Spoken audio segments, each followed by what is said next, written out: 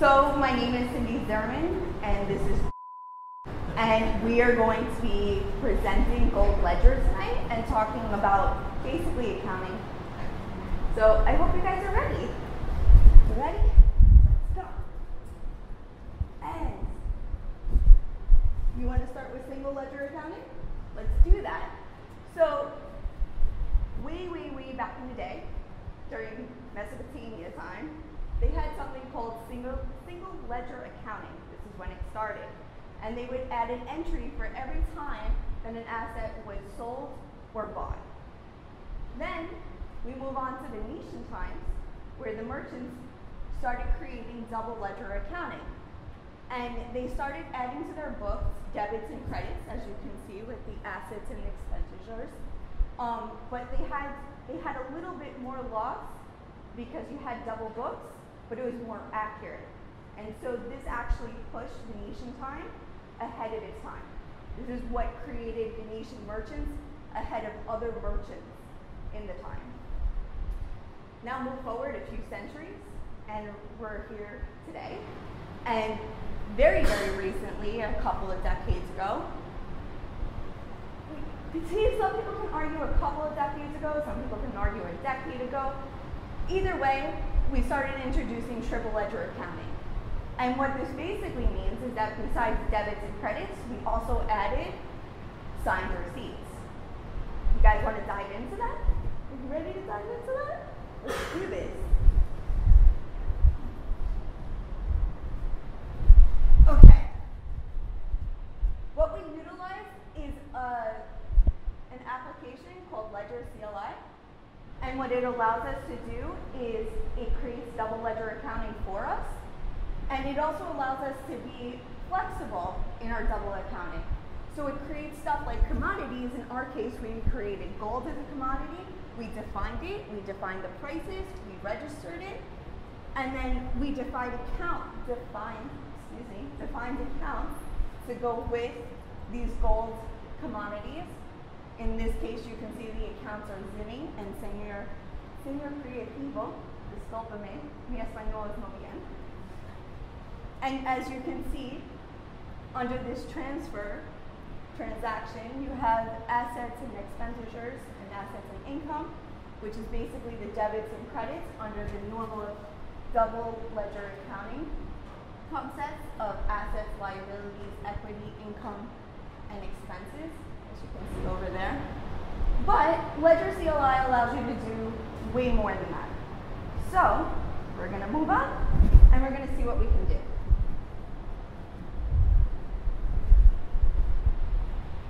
In walks Guld Ledger. So first you have a sender, and a sender creates a transaction and signs the transaction.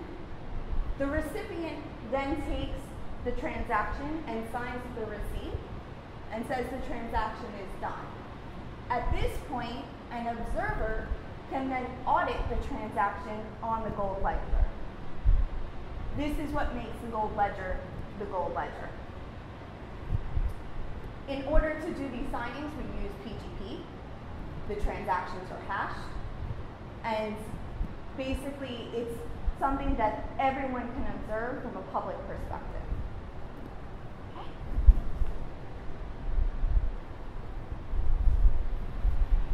Guld Ledger format. So the Guld Ledger format creates the account name, as you can see over here. It has its normal debits and credits, and it does go by the standard accounting procedures. Additionally, what Guld requires from the Ledger-cli is timestamps.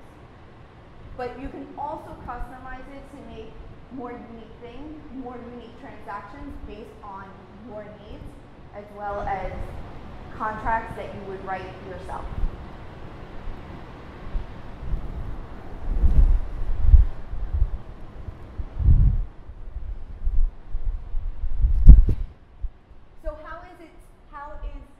How are these transactions saved? That creates a chain of transactions, right? So this is utilizing a special type of file format, in where the debitor is the folder, the top level, and it creates, with the timestamp, each individual transaction. And they are saved by the timestamp for the order, as well as security and permissions, uniqueness, autonomy. These are all very important to keep the Guld Ledger the Guld Ledger. As you can see in the transfer, there is 2 accounts in this transfer. The timestamp is extremely important, and you can have all of your assets for the debit and credit, and it is stored in this aspect.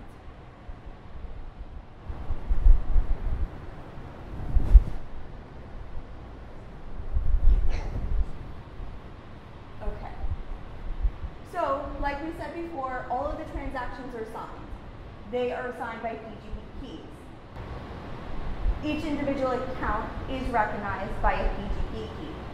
So their public key is known to everyone, and that is part of the individual account's identity. Each individual account has their own normal official accounting concepts of assets, liabilities, income, and expenses.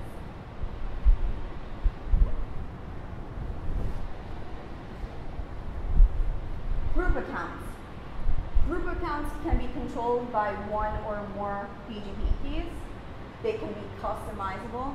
You can have rules written into how many people would vote to create any kind of transaction, or you can just have one per transaction or all of them per transaction. It's up to the group to basically define those rules. So here you see how the group is registering, which is also the transaction. As in this case, it was registering with 2 gold, and it debited the transactions, and it credited the expenses and the liability. Here's the concept for the equity involved, being that it's basically a group that was paid for work that was done. As you can see, the assets were credited and the income was debited, as well as the liability, and the equity was credited as well. That is for work well done. Sure. How do you determine the vote? That is determined by the group itself. Okay, and each individual has a certain amount of weight, and then it's determined the consensus based on Within the group, so the standard is the equity account to account for voting rights. But you define the voting rate. So you can basically redefine and customize these. Yeah.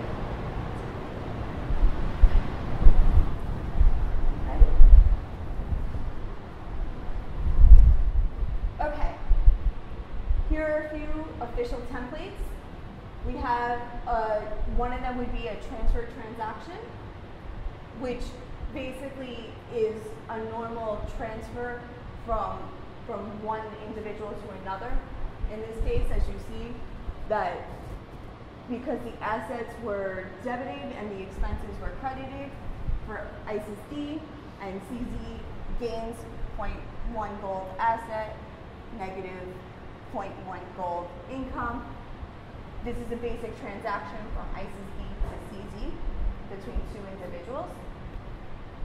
There's also a grant transaction, as we saw before, with Aldo's company, and that's for work that was done.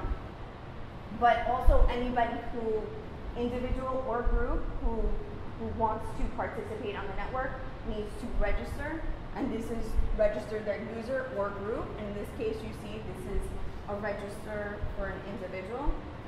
In this case, it's ISIS-D.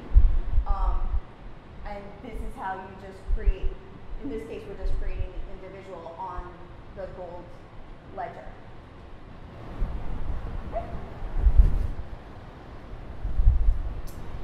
So we have a little bit more advanced tools. One of the things that we can do is an automated transaction. So in this case, the example is the sales tax. So let's just say somebody bought something and did a manual transaction for buying a product. You can have it automated that every time this product is sold, that a sales tax would be automated. Another one is budgets. You can enforce budgets within groups or within individuals of how much a person can spend on any given in any given group. And also Python scripts can be embedded into the ledger and create hooks, as you can see here, with a Python definition for revenue sharing.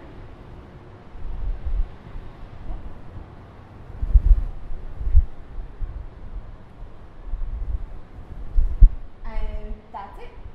So a Guld branch plus the ledger equals a blockchain. So now you can go out and create your own. Yeah.